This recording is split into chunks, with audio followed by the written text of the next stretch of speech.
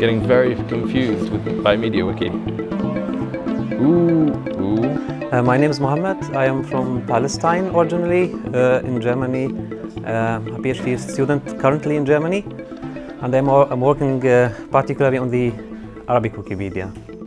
So Wikidata is all this knowledge available all over, collected from so many different people, and I think it's really cool because you have all those different kinds of communities that bring together knowledge that wouldn't be available in that form otherwise at all. So it's really cool that you have access to it, and the same goes for Sparkle. So you have all this knowledge available and suddenly you can collect it and put it together in a really cool form. So my name's Sam Reed. I'm known as Reedy in the community. I've been around more than a decade in most cases. So this hackathon, we've been trying to do a new take on the mentoring programme.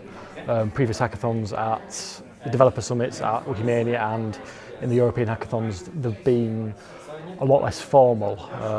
People just trying to help other people, I mean, as always happens, but whereas on this one they've tried to get people just doing mentoring, sort of trying to get them, you know, don't worry about your own projects, you know, get involved, get new people going. So it started off on the first day with people pitching projects. So some people had some ideas of, you know, some of the nice buzzwords that people like. So Wikidata is a really popular one to get people's interest. Things with Node.js and that sort of thing. And we sort of had a couple of hour session, sort of trying to get people, to find the right people to, you know, to talk to, you know, to then try and get a project to do for the weekend. What we're working on is the gender gap dashboard. That's what we named it. Basically, the idea behind it is that we've got Wikipedia users that disclose their gender, choose to disclose their gender, Wikipedia users that choose not to disclose their gender, and we wanted to do a little bit of research, go into that and try and figure out why that is maybe. At the moment it's male, female, or not given, slash, it says the software will use gender neutral words.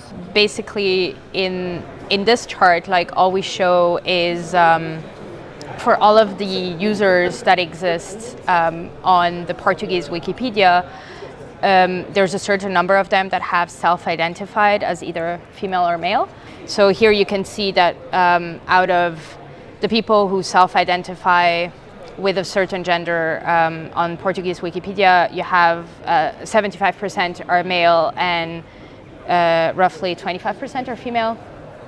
I'm the main developer of a tool called Monumental.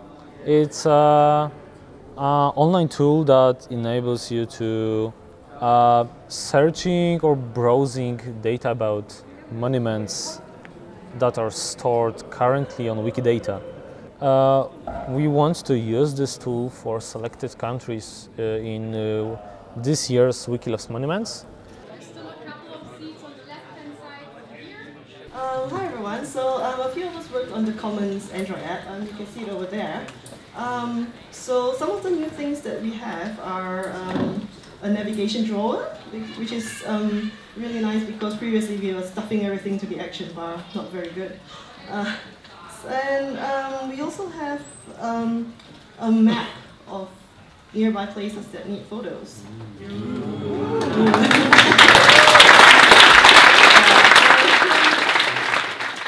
Thinking about 3D models, I thought I would help in the best way I know how, which is to whip together a nice and simple native app for loading 3D models. So here it is.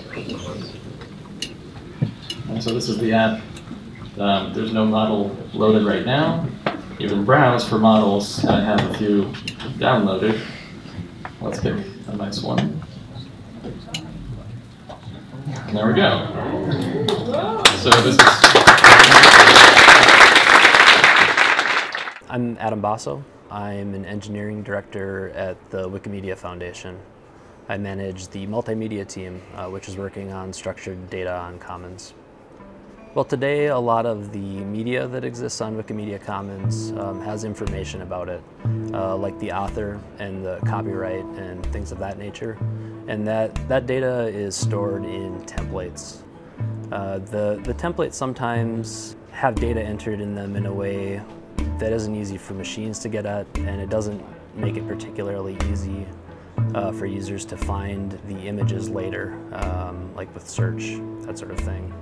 So if you're looking for cats on Wikimedia Commons, your searches may not turn up all the pictures that you expected. If you look for cats in a different language, you might even have a harder time finding pictures of cats and so on.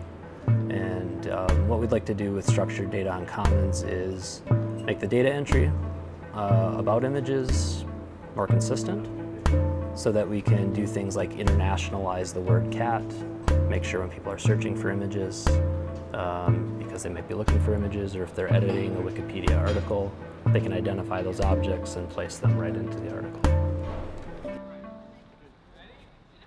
Ready? 1, 2, 3.